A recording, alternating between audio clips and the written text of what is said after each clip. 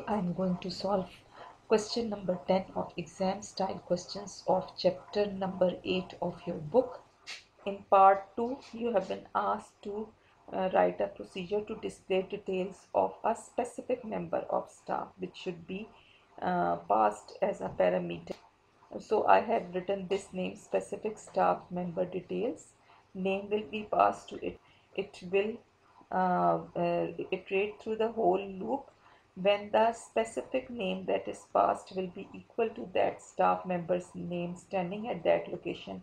All the three details of that specific staff member will be displayed on the screen. And the last part says that you have to update the details of a specific member of staff using a parameter here named specific staff member details update. It will take in a name as an argument and it will iterate through the whole loop using this for loop, and it will update the phone number at that specific location to a different phone number, and it will update the office location of that specific member to some other office location, and then it will again print all three values of that specific staff member. Now I am going to call these procedures. First of all, unordered list of staff will be displayed using this when calling this procedure. Then we will call the procedure of arranging the staff members, the list into an alphabetical order of staff names.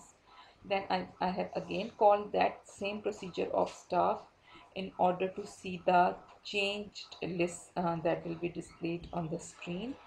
And then in the end we will see that see the details of only the staff member named as A, and in the end we will see the updated values of that staff member A. You can see that when we have run this program, first of all, the complete details of all the staff members are printed over here on the screen, which is not in an alphabetical order. Then, after calling the function of for arranging these member details according to the alphabetical order of staff names, you can see now the second list is showing all the members whose names have been arranged in an alphabetical order.